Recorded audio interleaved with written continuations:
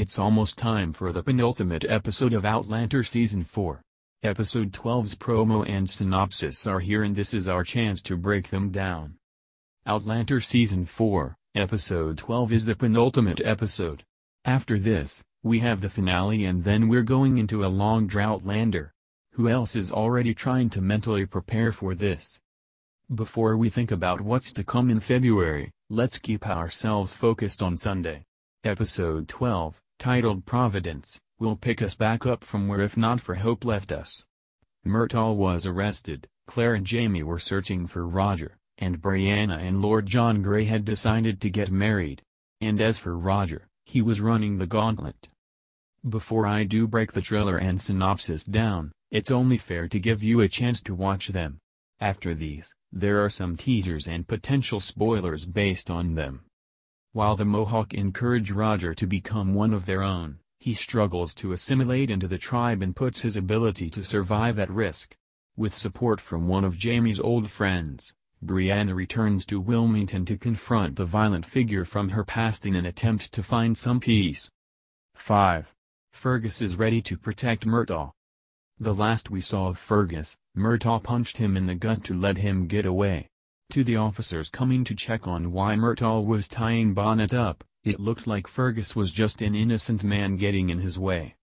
However, Fergus isn't going to let his friend rot. I did think that it seemed odd that Fergus would help Myrtle when he made it clear he wouldn't put Marsley's life on the line back in Outlander Season 3. However, my husband pointed out that Fergus' mind just is low right now and he could be low enough to do something dangerous. I'll explain more on that later. But for now, it looks like Fergus is getting the regulators on side to jailbreak Myrtle. 4. Bonnet's story may come to an end. I'm sure this isn't the case considering the books, but right now it looks like Bonnet's storyline is going to come to an end. Could we really get 2 jailbreak storylines in one episode? Maybe one of the jailbreaks will be in the Outlander Season 4 finale. However, right now, Bonnet is physically chained to his cell. It's going to take a miracle to get him out this time. And the guards know he's a slippery fellow, so will likely want to keep an extra eye on him. 3. Lord John Grey will likely accompany Brianna. Lord John made it clear that he came to River Run at the request of Jamie to look out for Brianna. It wouldn't be surprising if he then accompanied Brianna to see Stephen Bonnet. After all, the synopsis says she goes to Wilmington with the support of one of Jamie's old friends. There aren't many other people I could imagine Brianna putting her trust in. Lord John did agree to marry her to protect her, despite her poor attempt at blackmail. He also wants to honor his word to protect her and wouldn't want her seeing her rapist alone. 2. Claire and Jamie's search continue. The Outlander Season 4, Episode 12 trailer makes it clear that Claire and Jamie's search for Roger continue. They know that they need to head north and that it could take 2 months. Now that the two have reunited, we could see a little less awkwardness between them. That's going to be a good thing because I really felt for young Ian in the last episode. Will they manage to get up to the Mohawk village? We'll see.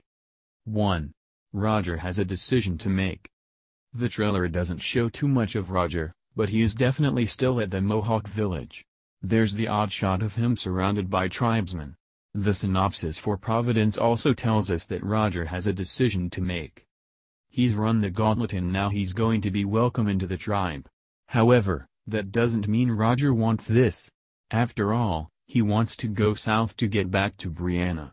If this part of the story does go like the books, there is something that Roger does that could put his life at grave risk until Claire, Jamie, and young Ian get to him.